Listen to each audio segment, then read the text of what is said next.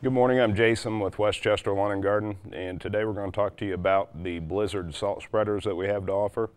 They're complete poly built salt spreaders. They're sealed up motor.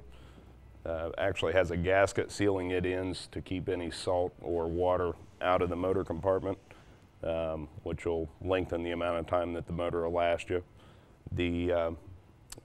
The shaft that's driving the impeller is made out of stainless steel, which is also going to avoid corrosion or rust. The other item or the other component that could get rusted up a little bit is the impeller, which they've got them made out of rubber on these units so that they won't rust.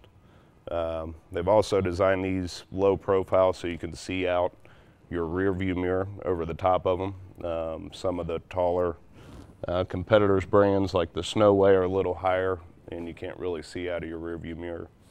The Blizzard salt spreaders are going to be good for contractors or possibly apartment owners that have some larger parking lots that they need to keep salted.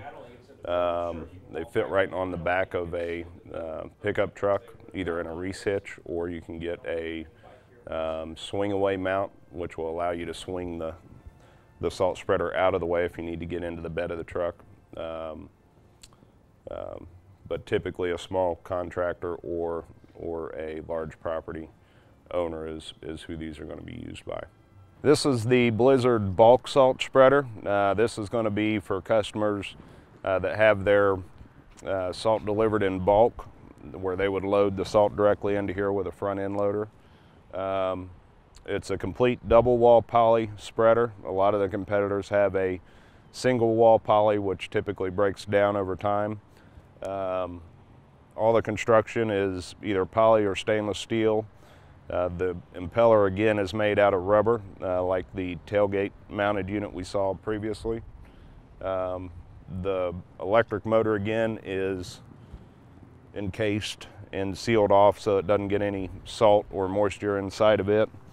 And the conveyor belt is going to be made of all stainless steel as well to avoid any corrosion.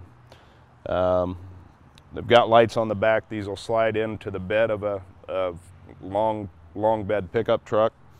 They also have a grate on top, which is going to break up any of the larger clumps of salt before it gets down into the spreader, and typically keeps it from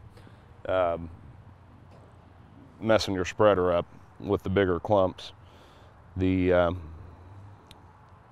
other thing it has inside of it is a inverted V, which they put in there to keep the weight of the salt directly off of the conveyor belt, which typically helps with longer life in the conveyor belt. The sides of it are kind of designed at an angle, you'll see, and that's basically to keep, when you open these up, it's to keep salt from dropping down into the bed of the pickup truck or down through the sides of the spreader.